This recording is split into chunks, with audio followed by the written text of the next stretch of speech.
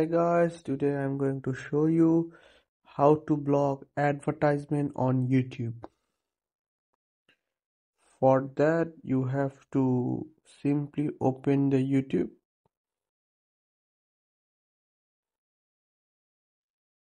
Here you go, and you can see that on the top left corner my YouTube is showing premium.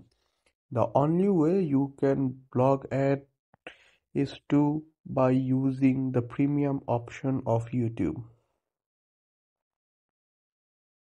As I am using the premium version of the YouTube, here you go. You can see the benefits what I am getting.